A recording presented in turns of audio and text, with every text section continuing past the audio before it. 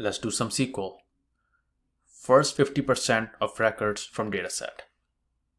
This question appeared in the interviews of Amazon and Bosch.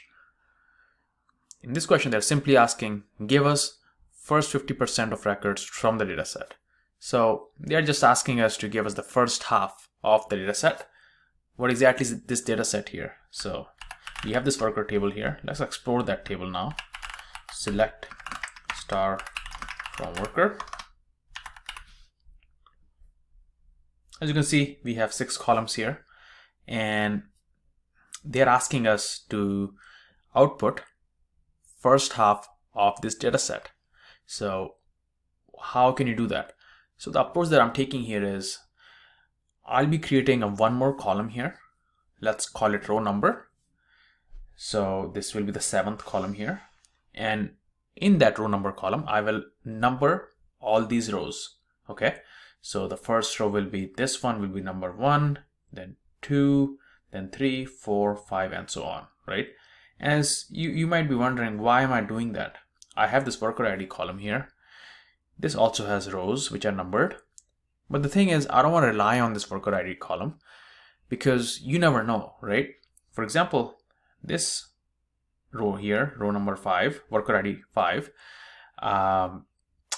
if the employee changes, or if the employee's worker ID changes to something else, that's kind of unreliable, right? I don't want to rely on that. I want to create my own column. And after I'm done creating that column and after I'm done numbering those rows, I will do a very simple logic, which will give me a subset of that data set. Subset meaning the first half of that data set. So let's begin. Again, as I said, I'll be creating one more column. Essentially, I'm using here a window function, more specifically a row number window function. So row number, and as the syntax is row number over our window, which is order by, let's order by worker ID. Okay. And let's keep it in ascending order. That means from smallest to largest. And let's see what we get.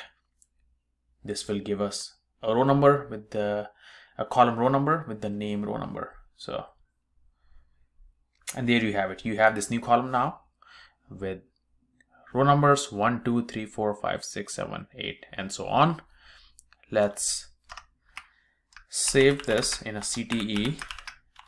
Let's call it CTE1. You can call it whatever you want. And now let's do select star from CTE1, and now let's do our filtration. What do I mean by that? So they're asking for first half or first 50% of records, right? So what can we do here? So I'm going to do where row number, which is name of our column, less than equals, let's do a subquery here, select, let's do a max row number, and I'll explain what's going on here, from CTE1. Okay, and let's see what we have here. So okay, this thing first, this logic where row number less than equals this thing. What is this subquery here? What is this gonna give you? So select max row number. What is select max row number? That will be the last row number, right? If you're starting at 1, 2, 3, 4, 5, let's say you have 16 rows, so that will be 16, right? So this will be 16. The max will be 16. What is 16 divided by 2? That's 8. So this will give you 8, assuming the records are there are total 16 records in the data set, right? So this will give you 8.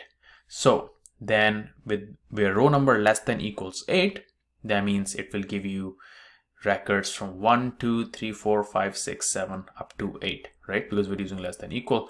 So that will give us the first half of the data set. Okay, hopefully you get that idea. Let's see, we have this here, right? So we have 6 records here, 6 rows here. That means our data set had 12 total rows, and now we have the first 50% of of that data set. Okay. I'm sure this is not the right answer because I've added this column here. I need to remove that column. So if we check your solution, obviously it's going to be wrong, right? Because they don't expect that extra column to be there, but my solution does. So let's not select that. So let's specify all these column names one by one. So worker ID, first name, last name, salary, joining, date, and department. I think that's the last column we had originally. Yep. And I think this should give us the right answer because now we are not including that row number column. So, and there you have it. That's the right answer. Pretty simple logic. I used row number window function to assign numbered rows to my column.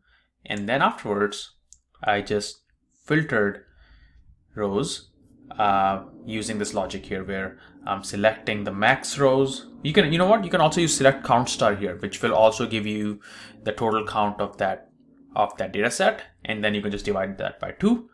And then you can just have this where row number less than equals whatever that number is. And it's going to give you all the rows up to that number, right? So hopefully you understand this one. A little bit tricky, but actually not that much.